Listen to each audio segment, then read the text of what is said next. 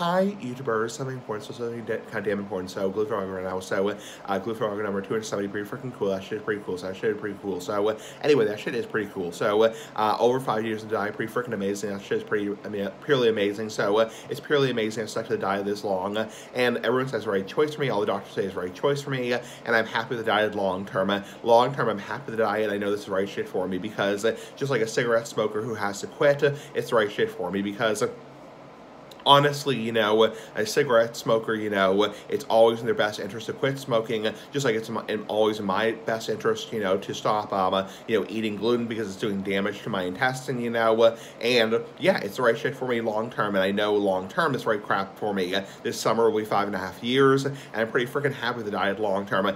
Someday I hope there will be a cure for celiac disease, but that's maybe years and years off. So anyway, pretty fucking cool, pretty damn nice, pretty damn decent, pretty damn cool. Bye.